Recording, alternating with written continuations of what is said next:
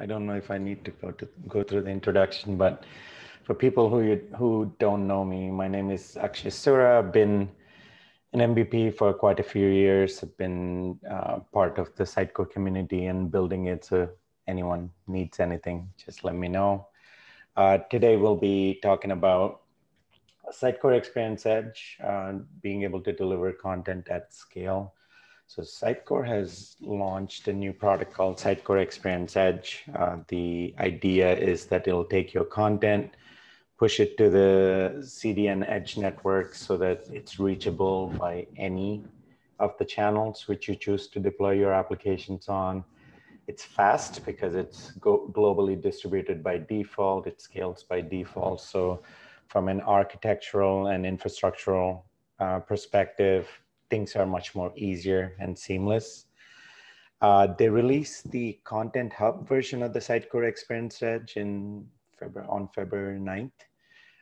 The experience management is yet to be released. So with the XM, technically, you are supposed to be able to push content out as well onto the Sitecore Experience Edge, query it via the GraphQL endpoint, and serve it on whichever system you choose to, whether it's a static site or you have like a POS system which is pulling content, whatever that is, you should be able to do that.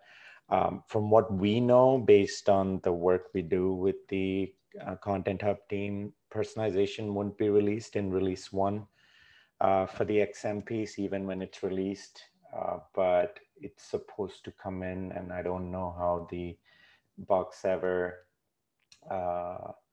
part of it comes into play with this Sitecore XM part. So that's something to think about. Again, I'm not going to read through the whole slide, but typically having content on the edge it's faster, it's easier, it's highly performant, and you can scale like crazy. Pretty much use any platform to connect to it. From a delivery perspective, the way it works is once your content is deemed being able to push to the Experience Edge, it gets pushed on to the CDNs. You can connect to it via any GraphQL endpoint. So if your app or the device you're using is capable of making web-based calls, you should be able to pull these content. And we've pretty much tested it quite a bit. The speed is pretty performant. We are on a development instance when we are running these tests, and they seem to be pretty fast. So we are actually surprised of how fast things get to it. Takes about 10 to 15 seconds for content once you get it to the final state where it's eligible to get to the Experience Edge to be on the edge and be available, which is pretty consistent with all the other headless systems out there in play. There's two kinds of APIs. There is a delivery API and a preview API. The delivery API only has content which is, for lack of a better word, published, or content which is ready for consumption. Preview API has all other. So the best way we can think about it is delivery API is the web database, and preview API is the master. So you get access to pretty much anything. Both are two separate endpoints which you would hit in order for you to pull the data from there. The GraphQL endpoint is pretty simple. Depending on if you guys have used GraphQL in the past or not, this is a standard GraphQL Playground, which everyone has access to. If you've built a GraphQL endpoint, GraphQL by itself is self-documenting. As you're building a GraphQL endpoint, providing the entities and the objects inside of it, you're at the same time documenting the API itself, which is the best part of GraphQL endpoint. So the docs, you don't really need to know anything before you start looking into this in terms of, how do I call the API? You need a token. I hid half of it so you don't see the whole thing, but you need a token, obviously, to authenticate. You need to know which GraphQL endpoint you're going to hit, either preview or the delivery. And then you write your queries. To write your queries, again, you do not need any prior knowledge of GraphQL, to be extremely honest. All you have to do is look at the documentation. So for instance, I want to pull all products. So I'm looking for something which is of product, or you could search for product, and then it'll kind of show you what you're looking for. Once you pick the kind of entity you want to pull, it's basically telling me, hey, this guy is a collection. It's pretty easy to look at it. So it's a collection of m.pcm.product. And again, if you've used Content Hub in the past, you should know the entities. We'll take a look at the Content Hub part of it really quickly. So results has a collection of product. Each product has a bunch of attributes, as you can see. And I want to pull all the assets. So I click on, assets, for instance, and it'll tell me, okay, this is a collection of m.asset. Asset has a bunch of attributes. So you could pretty much do anything you like in it. Everything is type ahead. So in the sense, if you want to type something in, it does recognize the schema of the entity you're dealing with. You could, if you've used GraphQL endpoint before, you could write multiple queries. So I could, in the same query, pull products as well as assets as other things. You could do like a ton of different things. It just helps you in pulling exactly the information you need. So it's pretty neat and simple. What this query shows is from like a result perspective. Right now, there's not that many products inside of the delivery endpoint. So there's about 6. But whereas on the preview endpoint, there'll be more than 6 because we have quite a few products in here which we are dealing with. So that's a quick way for you to know which endpoint you're hitting.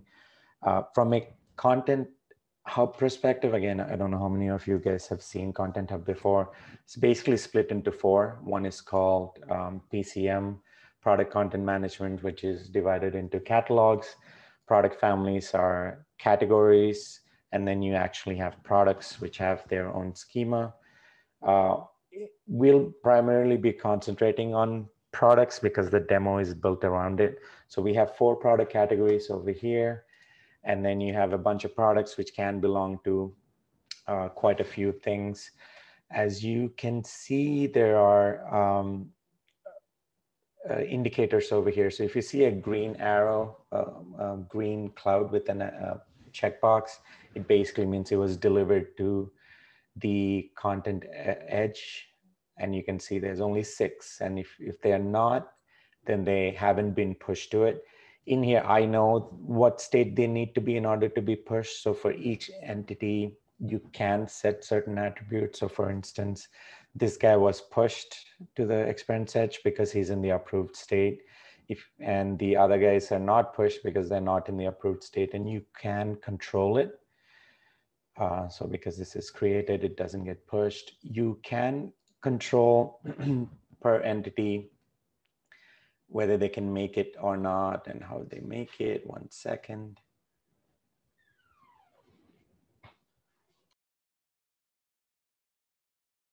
Where'd you go? So the delivery platform, which is over here, you can select the different conditions in which a specific entity makes it into the Sitecore Experience Edge. So for instance, we are first of all mentioning, does this type of entity even need to be on the delivery platform too? So you can first select that.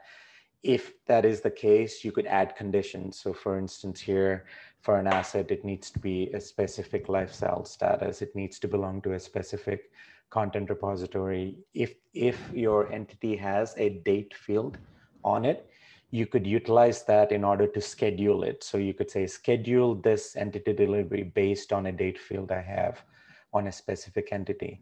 In terms of for a product like the one we were looking into, the conditions are pretty simple. So as long as the status is approved, it'll get pushed to the delivery platform. If not, it won't.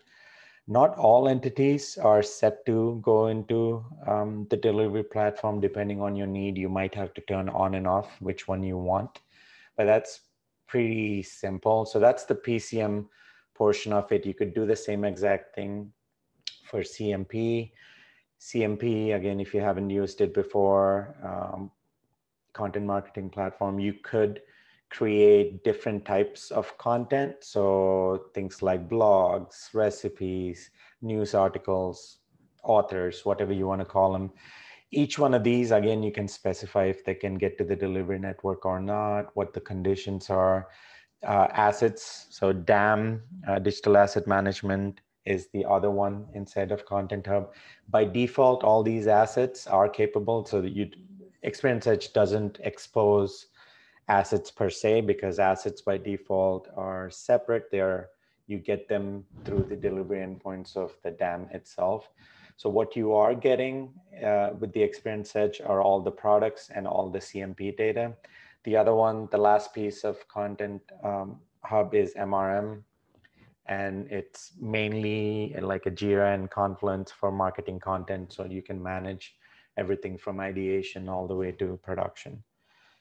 Let me come back here. So yeah, so it's kind of nice to have all of this data, pull it as fast as you can, and use anything you like in order to deliver it.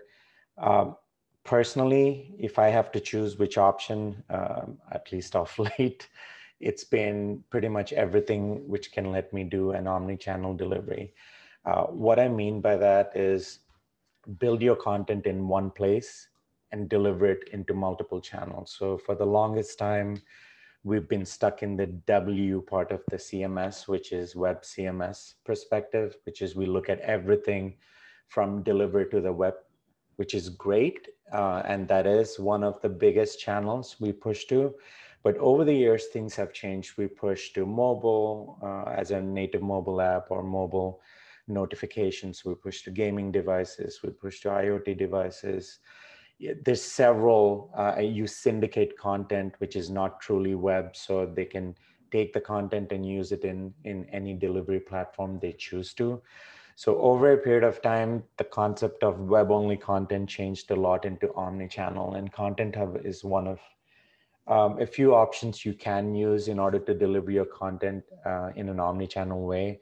My personal preference is to choose, store your content in Content Hub, use the GraphQL endpoint, so Sitecore Experience Edge, to put your content out there. And then I personally love using Next.js and Vercel. So I am not a JS person. I've been primarily doing .NET for the entire lifetime. Before that, it was VB and God knows what. So for me, it was a huge step trying to get into Next.js. But once you do get into it and look at how seamless things are and how you don't have to worry about deployments, how you don't have to worry about half the things we worry about in the regular monolith CMS space, life is just easier. And this shows up in several different ways in terms of like speed, cost, and ultimately the customers and the end clients benefit. So that would be my choice of deployment if I had a choice in the Sitecore space. So this next slide it says why. None of the content on here is my own. I pulled everything from Sitecore, so I didn't make anything up. The first two say the same thing. And like I mentioned previously, I can fill the entire slide with just that one message. And that is what you need to drive everything based off of, which is omnichannel. The content production and delivery is how the industry is going, whether you like it or not. It's either you fall in line or you wait and you fall behind. Again, doing it this way gives you and the marketing teams, your customers, independence to build it whichever way they want. One of the biggest benefits of going this way is you can build sites in the Jamstack architecture. You can have independent teams working on independent things. Deliveries are faster. You can turn on a dime. You no longer have the resource crunch of finding an actual Sitecore developer, because now you can find, one of your marketing teams can use a React team they have to do it. The other one can use Angular. The other one can use a .NET Core in order to do it. So in general, this is just pure and simple, much easier, faster, cheaper to deploy your thing. On top of that, being able to have the content modeling aspect of Content Hub just gives you greater flexibility in terms of how you produce your content. Before I jump into the demo part of it, I do want to mention that we have a repository out there with an extra long ass repository name. That's my fault. If it was cameras, it would be something small and sweet. There's a QR code out there if you want to download the repository. It's completely free. It's open. Every single piece of code which is being used in the demo I'm showing right now is on that repo. So there's no smoke and mirrors, like I would like to say. Next slide. So one of the things which is interesting is, for the longest time, pretty much on every demo, people keep saying, you know what, this is an emulated version of a mobile app. And we, built it. You can take a look. We just wanted to actually build a mobile app and have it out there. So this is on my phone. This is an actual app. Of course, Apple rejected the app because they said it didn't have enough functionality, but the Android app is live, so you can use the QR code to download it. So let me show you guys a little bit of a demo. So what I'm gonna do is, so as we mentioned, the demo highly depends on the PCM part of the Content Hub. We have 4 product families, so we kind of divided it in such a way that the products, belong to a certain product family, and we have a set of products. As we saw before, we have about 6 products which are on the delivery. So you can see the preview mode is false, which means we are directly hitting the delivery platform, delivery endpoint, both in the mobile app as well as on the website. We have 4. So if we go into preview mode here, and if I get to preview mode there, you can see that we have a lot more products in the preview mode. So that's kind of neat. What we also did is, if I go into a specific product, you can see we have the title, we have the image, and we have some content. So if I go into this product over here, what we tried to do and what's kind of interesting is, once you get into the mobile space, you can't really use the rich text products rich text content the way you use it on a website. You have to heavily strip it or do a bunch of things in order to use it. So what we decided to do to make things interesting is, I'm going to say,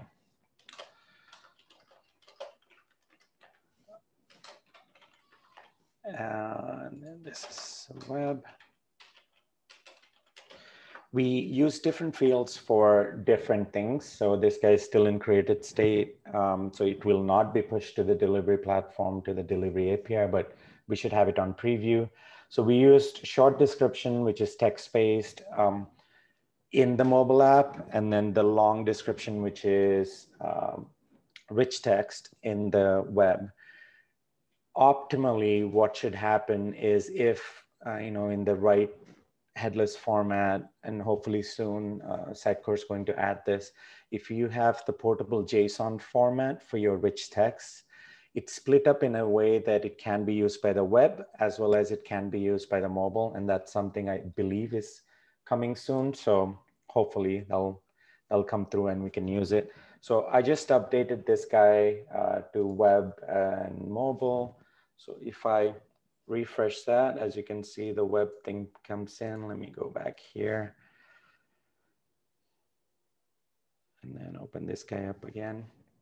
The mobile content comes in. So it doesn't take that long to update content and for it to be pushed out. Right? As I mentioned, right now we're using the preview API, so it's pretty quick. Delivery does take a little bit longer because you do have to go through workflow, get it to the right state, and then it gets pushed out to the delivery platform.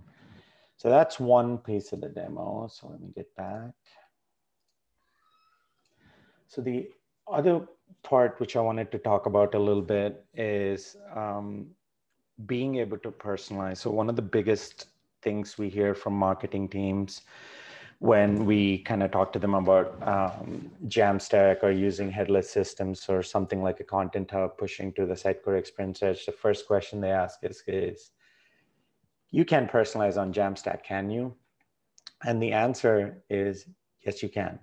So there's a lot of people out there who knowingly or unknowingly pass BS around saying that you can personalize on Jamstack, which isn't really true. And one of the prime examples is the recent acquisition of BoxSever, right? So we got an access to BoxSever. We are actually working on a demo as we speak in order to use BoxSever in one of our demos. Seems like a really good platform. You have the customer data platform, which aggregates all the data, and then they have segmentation and analytics. And hopefully pretty soon I can jump on a user group and then show you guys how BoxSever works. But at this moment in time, we just got access to the actual instance, so we're working through it. But what you can do is you have other platforms. So you could use Google Optimize, you could use Optimizely, you could also use Uniform in order to personalize your content on a Jamstack site or on a headless based platform. Now, a lot of the people in the Sitecore space know Uniform because of the guys who built it, because they were part of Sitecore, and there is a module out there which lets you use XM with Uniform, but this is not what I'm talking about. I'm talking about Uniform in the headless world, where you can use it with any headless CMS, so Content Hub with Experience Edge or Contentful or Content, whatever that is, you can utilize it. And today I'll show you a demo of how that works. So back to this guy again.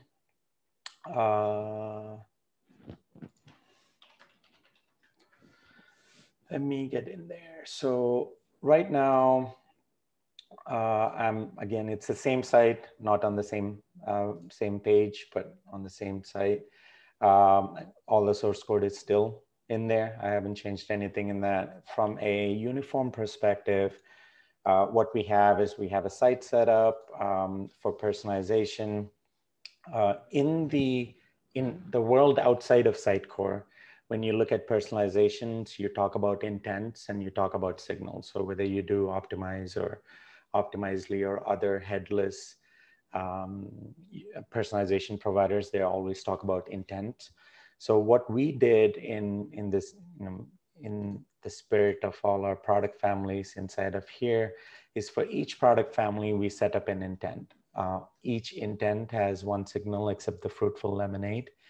In this one, we have two types of signals. One is based on behavior, which is the person going to the actual page where we're recording that, oh, this guy came to fruitful lemonade. The second one is based on a query string. So query string, think of it as though if you're doing a Google campaign or a paid ad campaign, you're coming to the site using a query string parameter. So in this case, I'm using UTM campaign. If it equals lemonade, then I want to make sure this is the strongest signal, which tells me, hey, by the way, this guy is super interested in fruitful lemonade.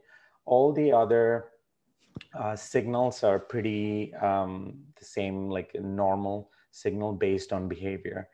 What we are going to try to do is that on our site right now, we have a homepage. On the homepage, we are thinking like, okay, for now, I'm going to showcase powerful snack bars as the category. When we look at the intents, as you can see, it recognizes that we have two intents for two signals for fruitful lemonade and one for each of these, and we have 4 intents. Right now, we don't know what this guy likes or what he doesn't like, right? So I'm going to go into healthful chips.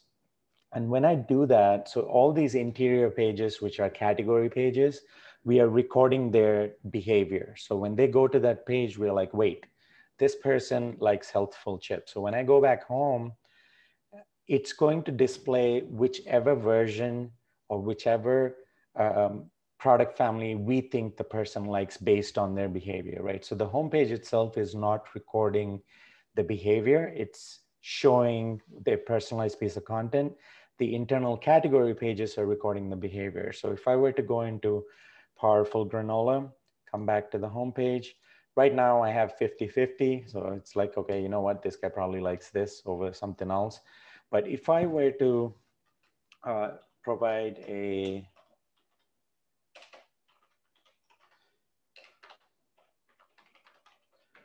UTM campaign, what we noticed when we looked at the signals is that Fruitful Lemonade was 100, which was the strongest signal, in which case it's like, okay, Fruitful Lemonade wins over something else. But if I were to go enough times inside of Healthful Chips, right, technically, based on my behavior, I'm saying I like Healthful Chips. So it's pretty, this is just a simple way of doing things. There are ton more, this is only a free version, by the way. The actual paid version has many more types of signals. I would say that based on these signals, you can pretty much do quite a bit of personalization based on what the person is doing, the information the person is able to provide. So it's pretty simple to collect all of that personalization. From a, let me show you from a coding perspective, again, it's pretty simple. Again, you guys don't have to be next experts, but essentially you install a couple of NPM packages which track and show behavior. On our homepage, what we are showing is, hey, we want to show a personalized version of the product category, and we don't want to track behavior. On the interior pages where we are displaying the product category products for a specific category, we are saying, okay, display the product category items, but this time track the behavior. So essentially, when we have track behavior, we are calling a method in uniform, which says, okay, right now, track it based on the category's intent tag, which is basically how you set up intents. And on the home page, we are just saying, okay, don't track behavior, but show the personalized version of it. And that's how simple it is. It's literally like one line to track behavior. And then, so in order to track behavior anywhere, it's just one line and you pass in the intent. And to display, you're using the same exact component, but you're saying, give me the personalized version based on the person's behavior. Super simple, it's really not difficult whatsoever. And it's easy to set up. There's a lot more intent types, signal types for a paid version, but we thought this was interesting. They released a new version of the Chrome plugin. Mine is a little bit of an older version, but the newer version is in the App Store for the extensions for Google Chrome, so you can easily get that and install it. And Uniform, you could get the free version of it with, I forget the limitations, but I think you can use a couple of sites with the 4 intents and like 6 or 8 signals, I forget. Again, remember, all of the code is on here. I have a bunch of instructions. So as long as you have your own Content Hub with Sitecore Experience Edge instance available, you can run through these commands, set the right attributes, and you'll have it up and running within minutes. So it's all pretty much set over there. Kind of explains a little bit about a few of the other things you can do. And this, you can also use this as a base project in order for you to start off your next year's project, if that's what you choose to, because we kind of wired up quite a bit of things based on what we do. So in order to run, make sure it builds, make sure it exports properly, make sure it formats properly, make sure you do some testing, checking before you check it into the repository, and also generating intent. So you could do quite a bit of things in there. And again, if you have any questions, I am more than happy to answer them for you guys. Hopefully it was informational enough to grasp it. But the biggest thing is, once you get access to the instance, it's easier to play with it and get some understanding.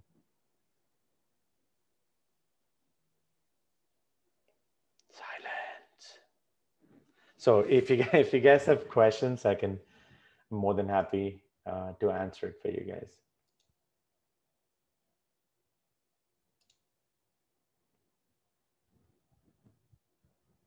No one wants to unmute their mic, huh? If that's not the case, then thank you so much for spending your evening and your time to join this user group. And again, even if you have questions after the fact, you want to reach out one-on-one on Slack, just you're more than welcome to ping me. I have a quick question. Sorry. I just wanted to make sure I formulated it properly before I asked. So all of this was done with Content Hub, so kind of like as I'm looking into the future and I'm thinking about Sitecore, where they're going, XConnect and all of that stuff is that disappearing, right? And if everything is going to the edge, is all of that disappearing? You want an answer as a Sitecore person, or you want to answer as a community person? As a community person. Okay. So as a community person, I think, yes, I wouldn't it will eventually go away. You do have to remember there's quite a few clients on both, the XM part of it as well as Content Hub, right? So it won't disappear, but I would imagine as they sign up new customers, the new customers will be more intent on going more of the SaaS and the headless route, and maybe end up using Content Hub with Sitecore Experience Edge, and maybe even use Boxever in order to do the personalization rather than going through and setting up infrastructure. The costs are horrible, right? When you compare like an Azure Pass as opposed to a SaaS-based version. So yeah, I wouldn't, to me, XConnect and XM are a dying breed of technologies at this moment. Thank you.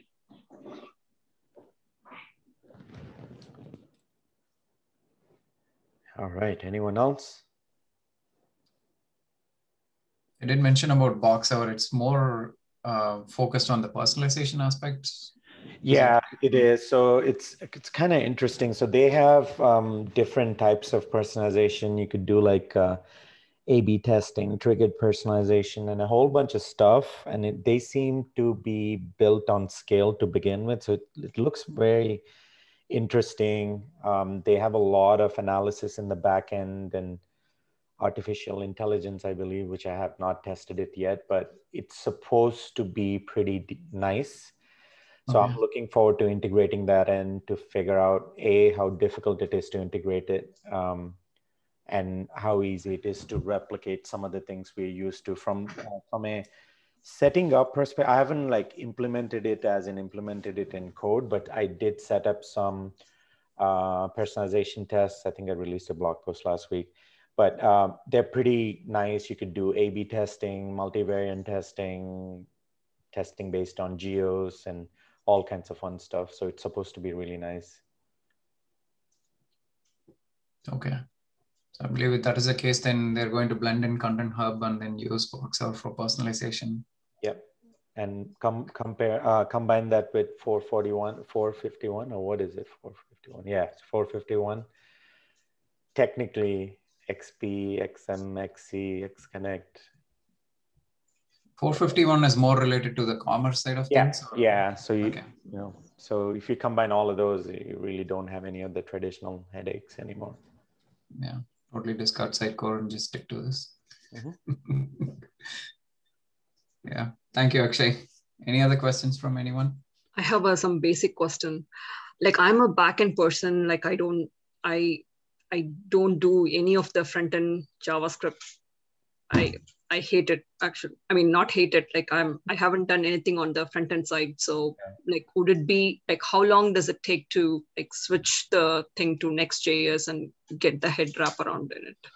I think if you jump into it, you can probably pick it up within a month or so. You would never know it as much as you do .NET, right? It'll take years for you to do that. But I think the idea is there's still quite a bit of things you have to do in order to have this. So think about it from the Content Hub with Experience Edge is only giving you content, right? You still got to figure out your search. You still have to figure out, where are your forms going to come from? Where's your data going to come from? You still have to do integration. So I wouldn't say that you're done with all the backend work. There's still quite a bit of integration, architecture, API work, which needs to get done. The way I look at this is, for us to be Next.js or React developers, it'll take a while if you want to jump into that world. But I don't think you totally need to be in that world, as long as you know the main concepts and you can troubleshoot. Pick it up. That's the way I would look at it. Got it. No, this makes sense, actually. But nice to see the GitHub one. I'm going to download and I'll give it a try for sure. Yeah, absolutely. Do you have access to like an Experience Edge sandbox by any means? We have that style box, style labs one, but I'm not sure about the Experience Edge one. Yeah, it's an add-on on top of that. So you might have to ask your partner rep and they can easily add that onto you. Got it. Wow, good to know. We'll reach out to them. Awesome.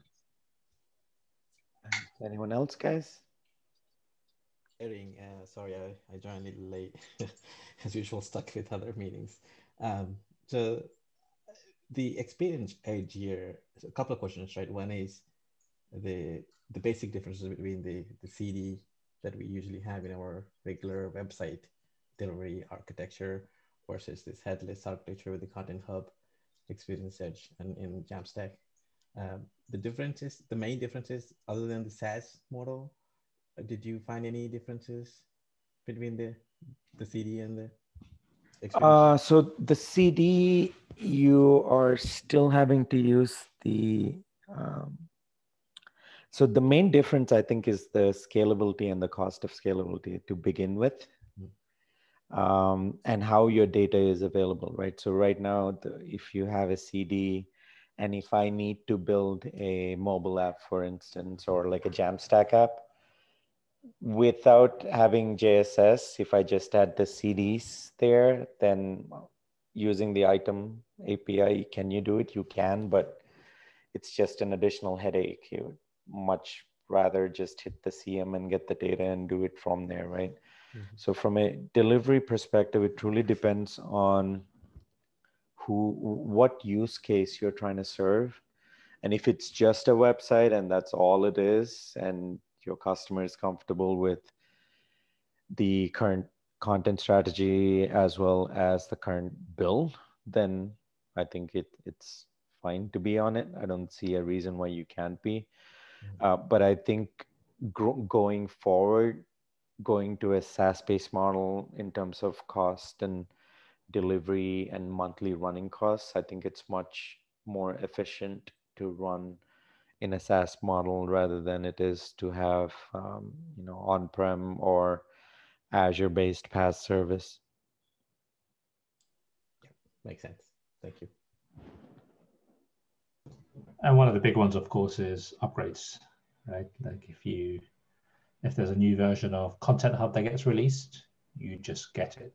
There's no need to upgrade a separate set of servers yourself. Yeah, thank you.